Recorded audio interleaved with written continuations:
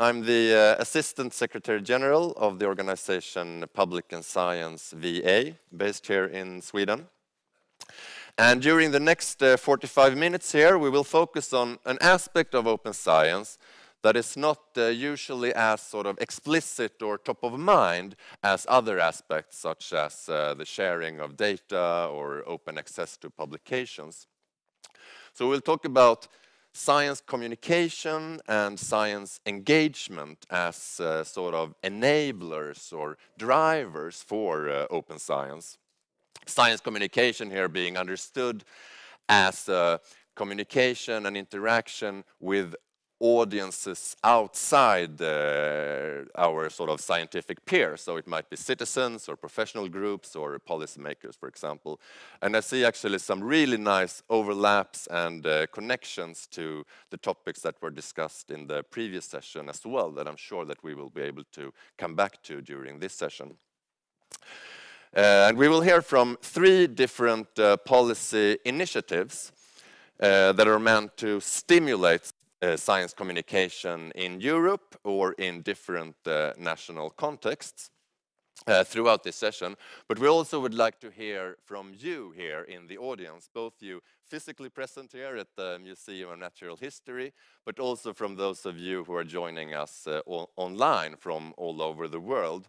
So later during this session, we would like to hear from you and for you to share inspiring initiatives that you know about that's happening in your local organizations or national context. So you can start thinking about that already now. And you are also able to ask questions to the speakers throughout the session through the Menti tool that is shown here on the slide.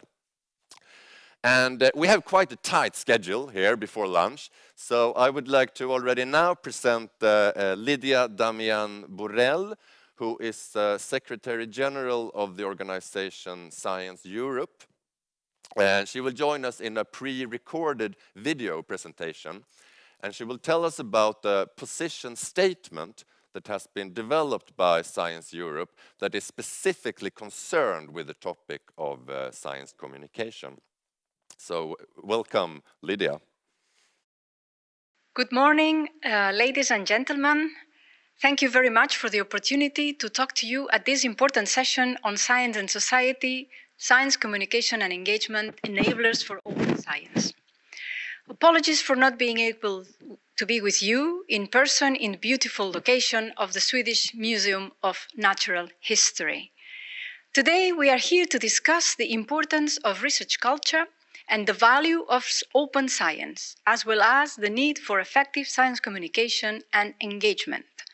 To begin, let us frame this discussion within the context of our research culture values framework. As you may know, we have defined 6 values, one of which is openness and transparency. This value emphasizes the need for all aspects of research to be shared and accessible for the examination, while respecting ethics and integrity. It also underlines the necessity that research process is appropriately explained and justified to relevant stakeholders at all levels. This value implies a profound discussion on the type of research culture that we want and acknowledges the responsibility of science and publicly funded research towards citizens. It is important to note that open science goes beyond open access to publications, and it is a comprehensive ambition. I am here referring to the UNESCO recommendation on open science published last year. Science Europe and its members have defined 2 key objectives. I am referring here to our direction paper on open science published in June last year. First, we need to create an open and seamless collaboration between all actors involved in the research process. Second, we need to involve societal actors whenever relevant. This is where we forged a link between open science and science communication and engagement. Recently, some policy initiatives have drawn attention to global developments of open science.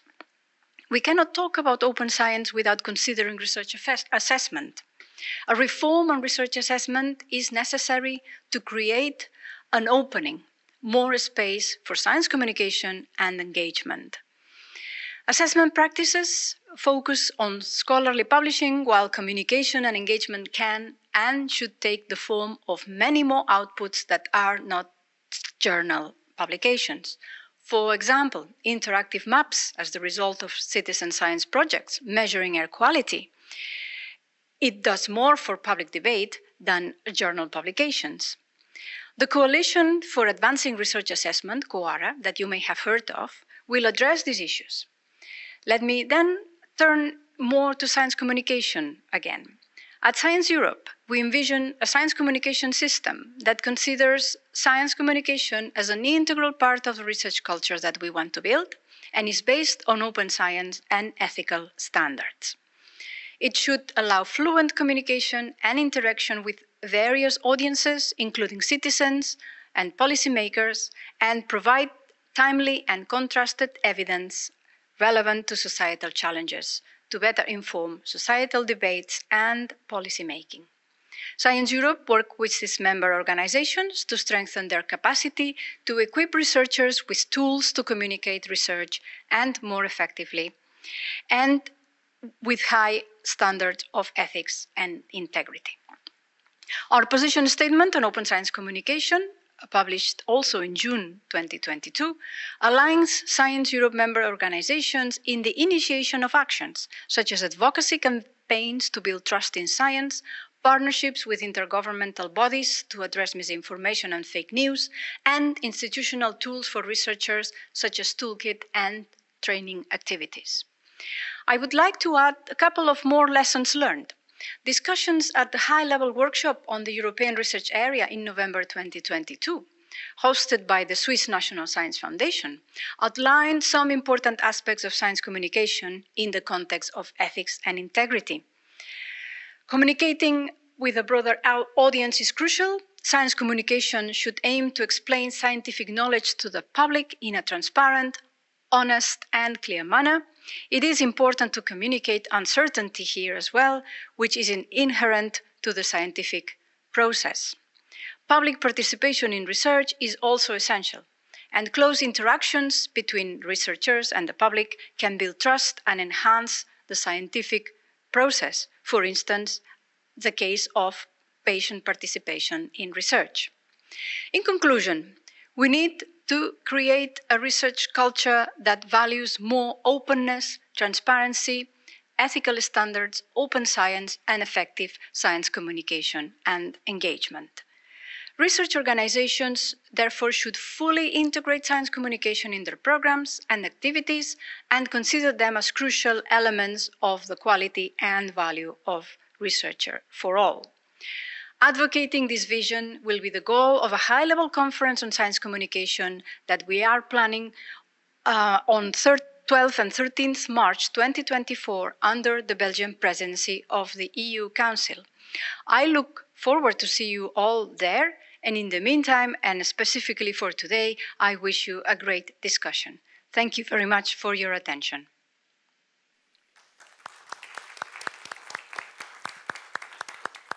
Thank you very much, Lidía.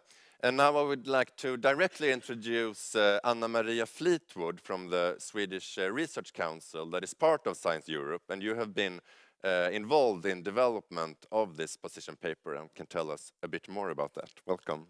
Thank you, Gustav. So, great. Let's have the first picture. That. Great science doesn't speak for itself. It is critical that scientific evidence is readily available and easy to understand. Government, businesses, and citizens are demanding more of such evidence to make informed decisions and to act. And fundamental changes in how information is communicated through the media have created opportunities to information, but it has also opened doors to mis- and disinformation. So I would like to thank Lidía and Science Europe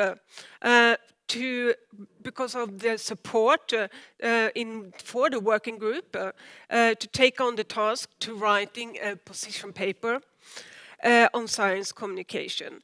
I would also like to acknowledge that science communication is an important part of research culture and open science. It was a pure delight to work with Science Europe.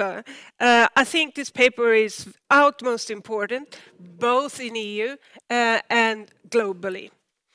I would just briefly go through the framework actions. Lidía was touched upon some of them from the position paper that we identified together can contribute to foster science communication. So the first one is strengthen the role that research institutions have on science communication. This is to involve researchers in the development of communication outputs and processes, and shifting from focus on the individual scientist toward making it a part of a collective work. Create pan-European opportunities to develop awareness, enhance relevance, and build trust in science, such as European-wide social media campaigns and events within EU institutions. We heard Lidía was talking about a conference that is planned, or high-level conference that is planned in the beginning of next year. Build partnership with science communication stakeholders and intergovernmental bodies that are already active in science communication. That means to work with actors already in the sectors and not keep it in silos. Develop institutional tools for researchers to better communicate research.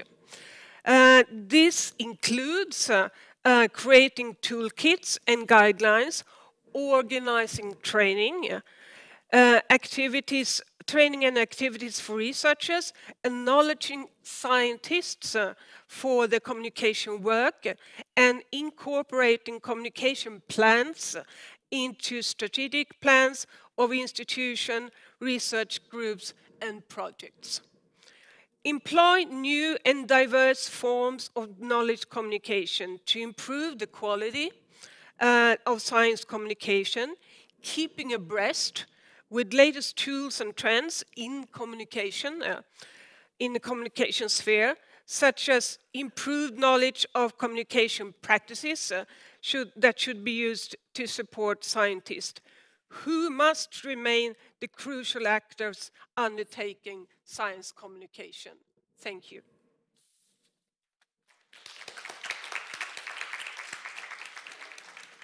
Thank you very much, Anna Maria, and we will hear more from you in a short while during a discussion after the presentations. But now I would like to present a guest that is joining us online. And we heard a lot about the importance of trust during the previous session. This is also one of the pillars within the position statement of Science Europe. And now we will meet Ms. Barbara Schrotter, who is a policy advisor at the Austrian Federal Ministry of Education, Science and Research. And the ministry in Austria has developed a 10-point program to increase public trust in science and research in Austria. And Barbara will tell us more about this program. So welcome, Barbara. I'm pleased to be with you, and hello from rainy Vienna to Stockholm. Unfortunately, I just came back from Brussels and can only join you online. But thank you very much for the very kind introduction. I would like to jump directly into the topic.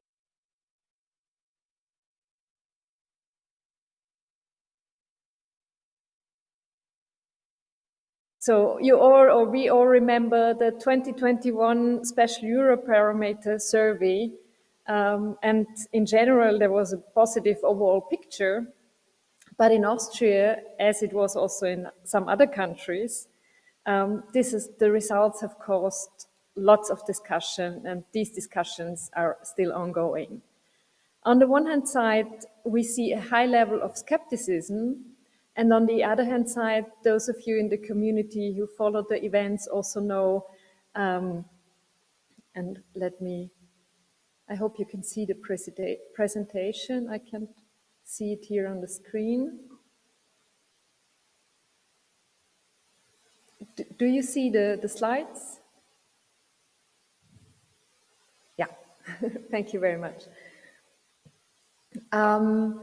Yes, and on the other hand side, there was lots of pride and joy in our country when quantum physics Anton Zeilinger was awarded the Nobel Prize for Physics in December. So even the newspapers titled, "We are Nobel Prize," and there was like a wave of enthusiasm going over the whole country. But how does this fit together? Zeilinger himself gave a very interesting explanation why in our country skepticism in science is very high. And he said that too little, and people explain too little and too little well about science.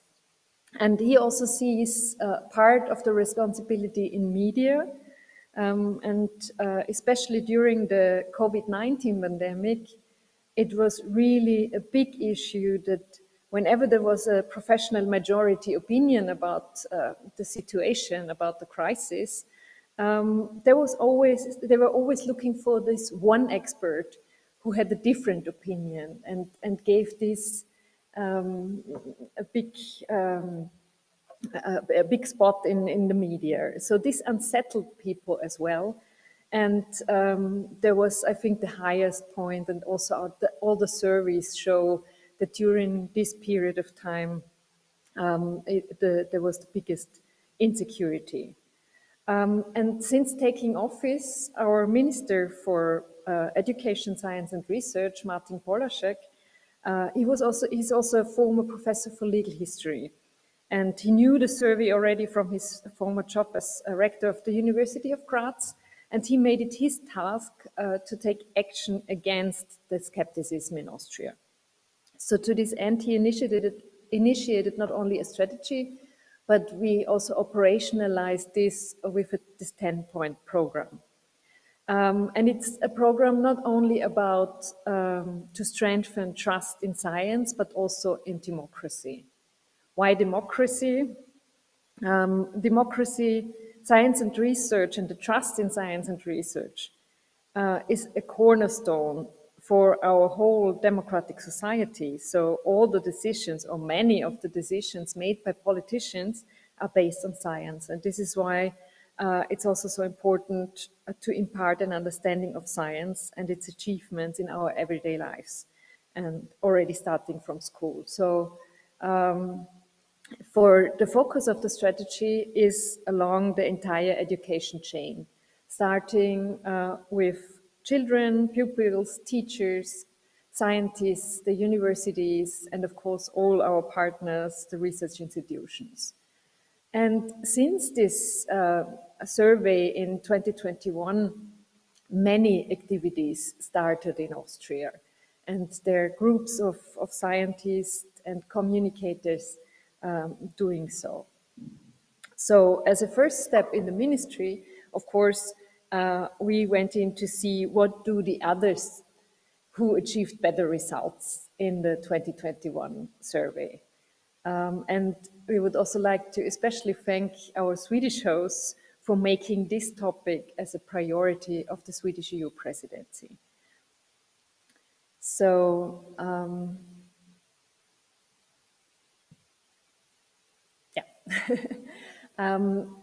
let me start with our 10-point program. We do not know the exact reasons why the trust in Austria is so low. So there are only estimations, but for this reason, the ministry commissioned a study from the Institute for Advanced Studies together with the University of Aarhus in Denmark, And this study examines the historic, socio-economic, systematic, and also structural dimensions of the situation in Austria. And we already received the first interim report. And it's very interesting because probably it's not so much the skepticism, but it's more about the interest, the lack of interest that might be a cause for these results.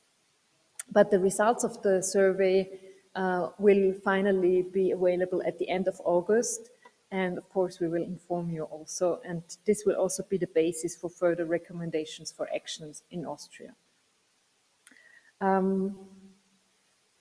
We see in other countries, like, for example, Portugal, that is like the pioneer in this field for 25 years, that in these best practice examples, that all these countries have a certain structure. And this is why we also want to establish this structure in Austria. But we see that it's also differently from country to country, and existing community structures have to be taken into account. So this process is currently ongoing. We also do have a large number of offers in the field of science and democracy education in Austria, which includes many institutions that are now dealing with the topic. So this is why we want to make these easily accessible. And the University of Technology of Graz is working on a technical solution in the framework of a project in order to make these available. So on a website with certain categories. And as a first step, our Agency for International Affairs and Education has made a collection of about 500 offers to make them available on the website for schools. The next topic is we want to focus on the expansion and strengthening of cooperation institutional boundaries. And one of it's so important to bring all the players together to bring science to schools, universities, research institutions, central institutions in the field of democracy, like, for example, parliament, memorial sites, courts, national parks. So one of our activities in this field, for example, is to focus on target groups that have less affinity with science. And for example, we reach out to 14 to 15-year-old school pupils that will most probably not continue to attend school. So it's one of the last chances within the school system to bring them closer to science. And we are preparing and organizing science weeks in June for these special schools. Yeah, and to reach out to the schools is a high priority for us. So therefore, we also established a network of contacts in all the 9 federal states to reach out with information to the schools. Another project ongoing, we established science and democracy ambassadors. What is this? So there are scientists.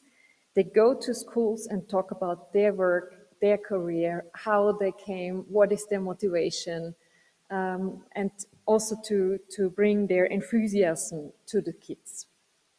And the number of these ambassadors, we have about 300 now, and it's constantly increasing. I will now go to the next point. It's about the teachers' training. Teachers' training is also very important to us because we also need to embed this into the teachers. Also into the curricula. Our focus is not only on the scientists, but we also want to start with the students and to anchor the topic of science communications in their curricula. So every student and every researcher has to explain what science is and what it brings to everyday life in a very simple way.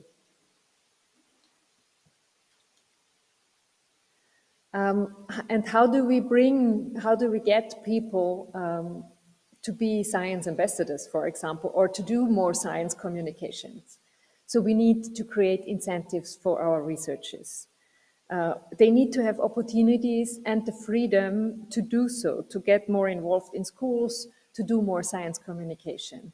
And to do this and to do this performance, we need on the one hand side incentives, but on the other hand side also support the employers, like the universities, the research institutions. And there are already discussions ongoing on European level about evaluating differently the performance in science and research. And also at the national level, we want to include this into the agreements with the university, for example. Yeah, and the last point, of course, I started at the beginning with the role of the media, so they're also a very important partner to us when it comes to communication. Sorry, I could talk for hours about this, to us, very important topic, and thank you for giving me the opportunity, and I'm looking very much forward also to the other comments. Thank you very much, Barbara. I think this is a really unique initiative coming from a minister's side, but with the respect of time, we will go straight to our next guest here today, coming from the Netherlands, where they have launched a very new national center for science communication. And Alex Verkade, who is head of communication and positioning at the Regieorgaan SIA, is here to tell us more about this. So welcome, Alex.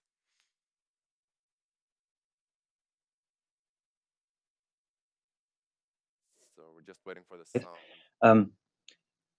Thank you very much for having me. I think it's very nice that at a conference that is about open science, you also pay some attention to science communication, because as you said, those are two separate fields of people in the world, while at the same time the subjects are very close together and overlap a lot. I still see the slide of Barbara. I don't know what you are seeing. Maybe I should. Oh, this is my first. So the National Center of Expertise on Science and Society in the Netherlands is in fact so new that it hasn't started yet. We have, Jonica Smeets and I have spent the past half year on an assignment from the Ministry of Science to come up with a plan. That plan is launched. You see a QR code on the screen that will lead you to the English summary. Unfortunately, we don't have the whole plan in English yet, maybe. Feel free to translate it. But we do have a summary and a theory of change in English. So feel free to download it and share it as widely as possible. Oh, I'm now pressing the keys on my keyboard, but I should use this app on my phone to go to the next slide. It is connecting. We are struggling. Yes, there it is. So I only have 5 minutes now. I have chosen to give you a very short sketch of what this center is going to be and what it's going to do. Of course, there's a lot more to tell, but I hope you will ask the questions that you would like to have answered later on. So this is the mission of the center that is going to start somewhere later this year. It will be a national center that will not have a direct link with the publics, but instead will help researchers and all other people doing science communication to do that better. And the end goal would be a better society through better connections between science and society. I would like to show the next slide, but my app is not really working. So if someone can, yes, thank you very much.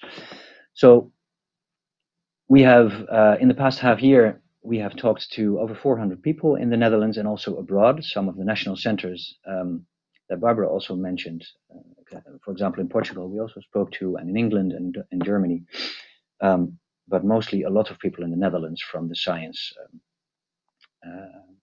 community. And we came up with an advice for a national center about science communication. So what is it going to be? Our Minister of Culture, Education and Science has budgeted 10 million euros in total for the next 10 years, so 1 million euro a year. We have advised, and the advice has been accepted, to establish a center that will have 5 people working in it. It launches later this year. It will be an independent foundation, so it will not be run by the ministry, it will not be run by a university, it will not be run by any other existing organization in the field in the Netherlands, to ensure its independence. So it will be an independent foundation that will have a small board in which a number of people will be representing different aspects of the science ecosystem, and we'll have a large steering group to involve citizens, all kinds of organizations doing science communication, and also more representatives of the science ecosystem. So just to sketch what this center will look like and what it will spend its money on, mostly on people, and a little bit about, on activities. I'm pressing my phone, so I hope someone sees that and will, yes. So this is very small and very small letters and a very big sheet of text. I only want to show you this because we are proud of it, and it is also in the English translation. Good QR code. But this is a form of theory of change that we developed with all these people that we talked to make clear how very small activities from our national center can lead through a number of consequences to what you see at the top of this schedule: a future-proof society with equality and with science able to take its responsibility to contribute to a better world. I don't expect anyone to read all of this right now. It's just to show you that there is that this is there, and I would love to invite you to read this and use it any way you would like to translate it. And we based our advice on this. So practically, the first question that a lot of people ask when I talk about the center is, what is it going to do? And I always start my answer by telling people what it's not going to do. Our national center is not going to do science communication activities itself. It's not going to translate science to the public. It's not going to organize festivals. It's not going to do journalism. It's not going to educate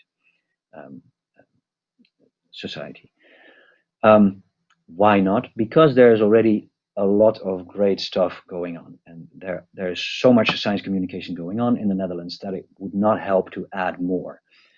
What we are going to do is help people make that science communication that is already happening better, and better means make it have more impact for the time and money that is spent on it. Make it more of a dialogue instead of just sending information. Make it more accessible for everyone in society, not just people who happen to be close to science, either physically or through their education or through their networks, and a number of different ways.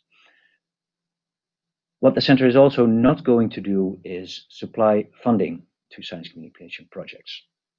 The easy argument is that the budget is too low for that. We have 1 million euros a year. We could not really fund a number of big projects meaningfully. Another reason is that there is already funding for science communication, a little bit. What we are going to do is co-create policies and also co-create these funding opportunities for science communication through other parties that already fund this stuff. And what the center is also not going to do is train scientists or train practitioners to do better science communication. Also for the reason that these trainings already exist. The problem is not that they don't exist. The problem is that people don't find them because they are small. They're sometimes only for people in one faculty or one university. What this center is going to do is find those trainings, know the people who deliver them, and make sure they will be more accessible to more practitioners of science communication. That will be okay for now, I think. the center is going to do a lot more. That's all in the report. Unfortunately for you, it's all in Dutch. Anyone who would, again, who would be willing to translate this stuff would be more than welcome to do so. So as promised, I kept it very short. This was my this was a very short introduction of what we are going to do later this year, and I hope you will ask me any and all questions that you would like to have answered today or later on. My contact information will probably be somewhere in the proceedings. Great, thank you very much, Alex. And we're really following the development of this national center with huge interest here from Sweden, and I know from a lot of other parts of Europe and the world as well. So we have now just about 10 minutes to go of this session, and I would like to invite Anna Maria to come up back here on stage. And as I said in the beginning of the session, we'd love to hear about, because these now are three really impressive, I think, policy initiatives from different parts meant to stimulate science communication. But we would love to hear about more initiatives that you know of that are sort of off the top of our radar. So you can go into Menti again now and feel free to add your thoughts on this topic. And I hope that we will also be able to see whatever you put in there up here on the screen, also visible for Barbara and Alex. Meanwhile, I thought that I would find some questions that have been sent in through Menti for the speakers. See if I can find a question that sort of tags into all of your presentations here. So, for example, I mean, the overall theme of this conference is open science, whereas during this session we specifically talk about the aspect of science communication and involving other professional groups than scientists within science. And where do you sort of see the relationship between these two concepts, science communication and open science? Lidía was sort of elaborating a bit on this in her presentation. But what would you say, Alex? Well, I would say that open science for me is about access and exchange, in a way. And as Lidía said, I very much agree with that. That doesn't begin and end with you know, open access to scientific publications.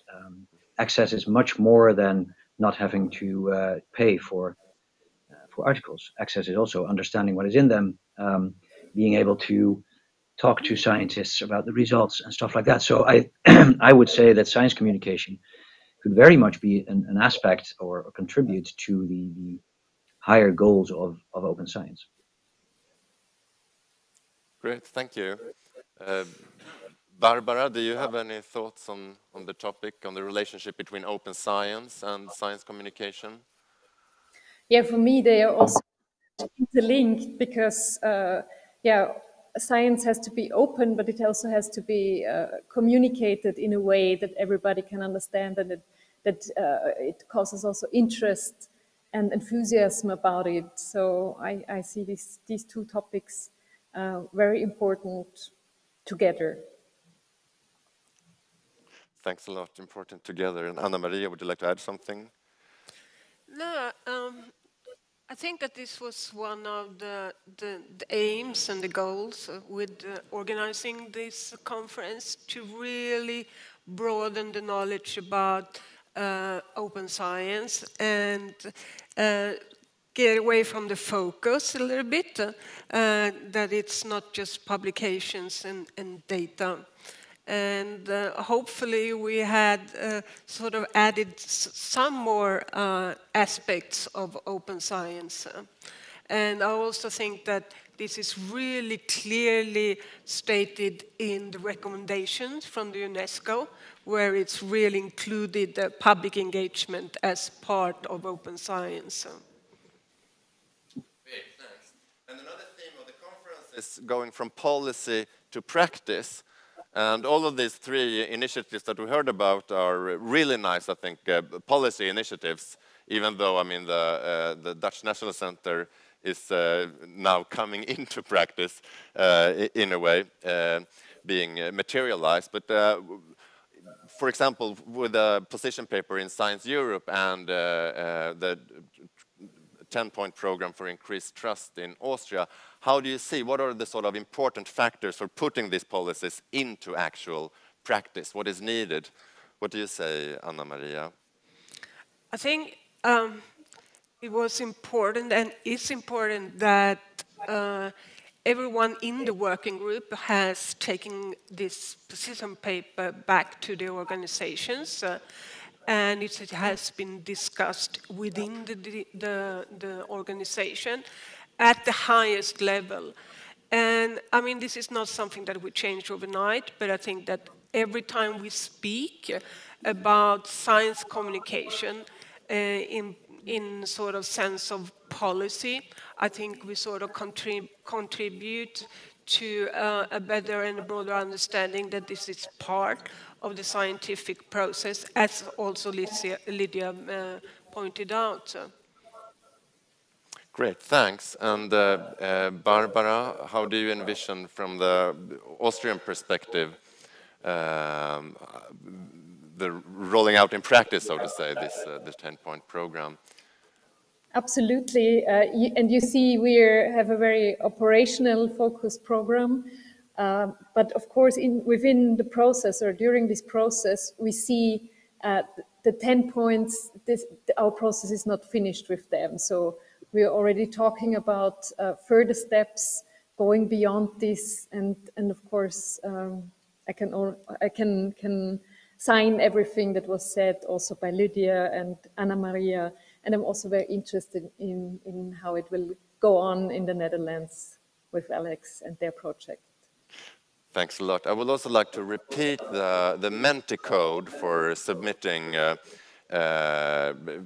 your views on initiatives that you know about. The code is 59147979, as you can see here on the screen. And I don't know if we have any submissions as of yet that we could view on the screen. If not, I thought that, I mean, going from policy to, yeah, here we have some initiatives actually coming up here. Can you see this as well, Barbara and Alex? Yeah. I see this, yes. Transdisciplinary thematic collaboration initiatives going on at Lund University here in the southern Sweden. We also have a wanted point here, connecting citizen science with schools and creating not only communication materials for education, but for wider public. Why not making TV shows? It's a good idea. That's right. We're also in close touch, for example, with the media, with public television, and they also have a great interest in bringing more science into their programs. Great. You're really welcome to continue to submit this, and we will also be able to share this with you after the conference and after the session. One last question before we end here, because we talked about going from policy into practice, and I guess the next step would be going from practice to some sort of impact. And then I'm interested in what sort of impacts are you envisioning when it comes to your initiatives. I mean, one impact could be, of course, increasing public trust in science. Another impact could be increased scientific literacy. And yeah, I guess there are many different types of impacts that you would like to see. And if you would just like to very, very short elaborate a bit on what types of impacts do you personally see for your different initiatives. So you can start with Alex. Yeah, well, we've put that down in the report as well in a very elaborate way, but I will keep it very short. We would like to, what we think science communication can do is help people make better decisions for themselves in their lives, because the world is very scientific, and it's very important to know what goes on. But also to make sure that scientists and non-scientists can work together to solve these big complex issues that are facing us with climate change and people in societies getting older and older, especially in Dutch societies, and other major complex problems that cannot be solved by science alone, that cannot be solved by citizens alone, but we have to work together and combine all the forms of knowledge that we have. Super. Thanks, Alex. It's actually closing to lunch here at 12 o'clock, and we will soon be able to have something to eat outside here. But before that, I will need to introduce Lisa Månsson, who is the director here of the Natural History Museum. And you will tell us a bit of what happens during lunch, but also after lunch here. That's true. So we will continue in this room until 3 o'clock this afternoon. So I hope that many of you are planning to stay. The finale will be that we have the Minister for Culture talking to us on the subject. That will be very interesting. But before that, we'll have different perspectives on how different European networks are working together to foster science and make that available. And we also have some examples from both science centers and Natural History Museum, both this that you're visiting today and the one in Copenhagen. So that is coming up after lunch. And for lunch, I just want to let you know that the tables are set right outside this room. So you can just go up to the counter and say that you're part of this conference, and they will serve you a hot meal of vegetarian food. Thanks a lot, Lisa, and thank you very much to Anna-Maria and Barbara and Alex for, I think, extremely interesting presentations of initiatives and an intense discussion. So thank you very much for all of your contributions here today.